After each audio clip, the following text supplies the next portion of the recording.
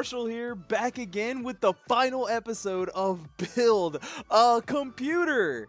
Now, yes, kids, this is the final episode, but now you can look forward to a new type of video transmission. From now on, until further notice, I'll be posting videos that aren't super long.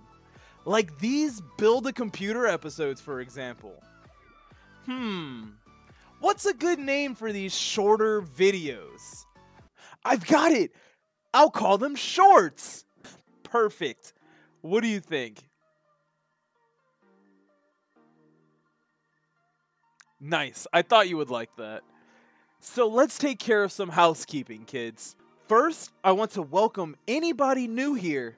Thank you for watching. And make sure you've seen the other videos on the channel to make sure that you're all caught up. And if you're not new here, welcome back. How's your week been? It's Friday. You have anything fun planned? You know, the weekend's coming up. It's right around the corner.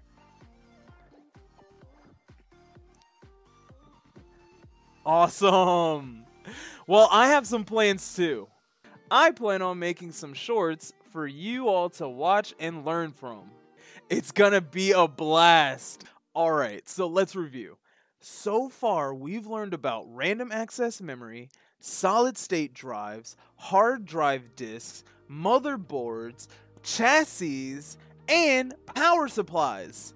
But not only that, we've compared each computer part to a part of your body to make it a lot easier to learn. Remember? Here, I'll refresh your memory. The SSD and the HDD are your long-term memory. Your RAM is your short-term memory. The chassis is like your skin, your power supply is like your heart, and your motherboard is like the backbone of the whole rig.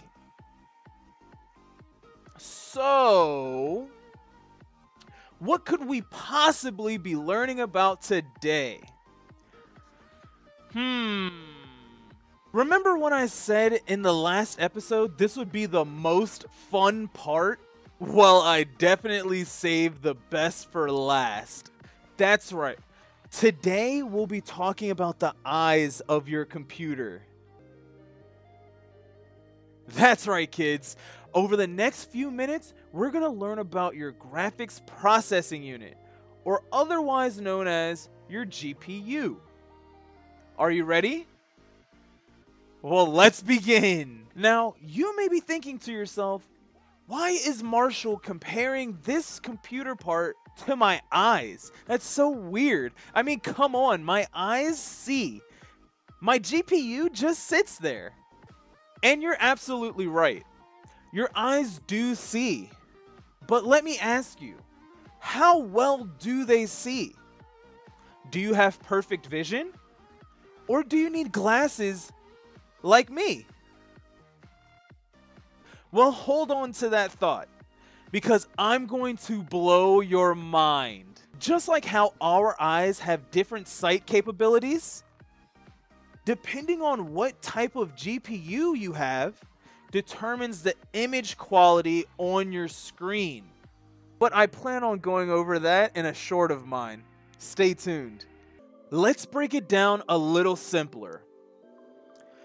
Let's take your favorite video game and the newest graphics processing unit out currently. And then let's max out the graphics settings in the game. You would be able to see and play your video game with excellent clarity and very minimal performance interruptions. Like, let's say if you had glasses on or if you had perfect vision. It's also very important to know that all modern GPUs have RAM in them. Yes, that's right. Your GPU has short-term memory. And having RAM in it makes it easier to load up your favorite games without waiting as long as you did the first time. Okay, kids, how do you feel? Because I feel like I've been talking a lot. I tell you what, pause the video here, get something to drink and a snack, and meet me back here in a few minutes. And when you get back, we'll learn a bit more about GPUs. I'll even show you how to install this bad boy in your computer. Alright, you all good? Perfect. Now sit back and watch this video. Alright kids, so here we have a PNY Geforce GT 1030 GPU. This GPU would be considered one of the lower, more affordable and low profile GPU to buy. Check out how small it is. Now let's check out the display port. Here we have an HDMI port which will support up to 1080p on a good day, and we're going to install it on our motherboard here, just like so.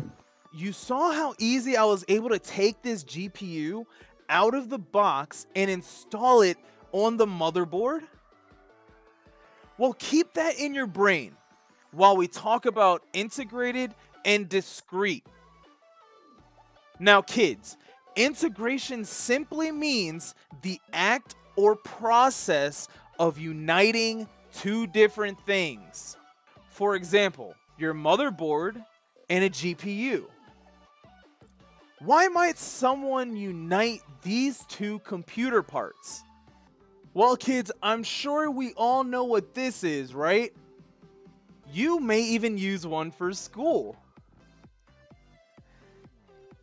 Well, the device that I was holding in my hand not too long ago, that was called a laptop. And as you can see, you would not be able to fit this GPU inside of this skinny laptop. This is a discrete GPU, and it is installed separately.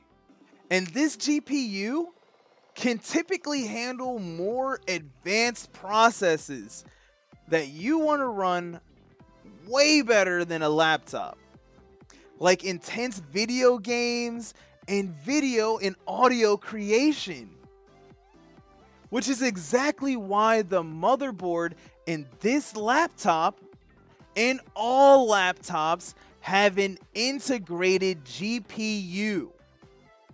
The GPU, instead of being separate, is bonded on the motherboard. This is done for two reasons.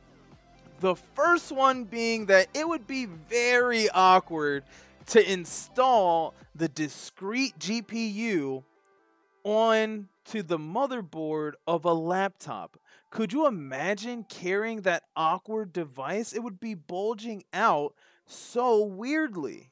And number two, most GPUs need a completely separate cooling unit for them to function properly. Well, that's all, kids. Remember the golden rule. Treat others how you would want to be treated. And look out for my new shorts videos coming out soon. Thanks for watching.